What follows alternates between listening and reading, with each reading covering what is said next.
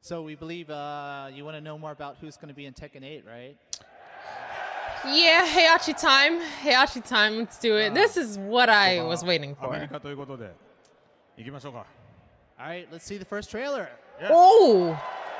Okay. All right. All right. All right. All right. All right. Heihachi Mishima DLC. I don't know. No DLC. Just Robo, Cyborg, Zombie, Ghost, God, something. Okay.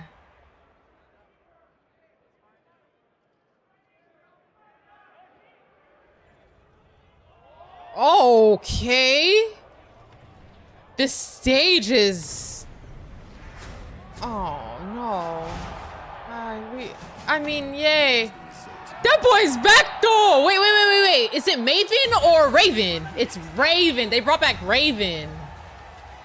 Dang. Blade. Wesley Snipes. He looks really good. So no more Maven. What is, okay, yeah, the full crouch low into parry. We know the deal. Oh my God, there's a lot of, look at the effects. That is very cool, like a Nimpo, like the shadow clone, low key. Oh God, Raven. Wait, what?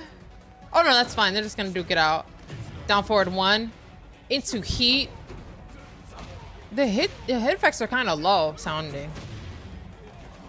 This is just like a heat engager. I don't think it's not a launcher, but that was cool. You better never get hit by that low. You better launch it every single time. Is that plus frames into parry? Ew. Bro, there's a lot of new moves out of this guy.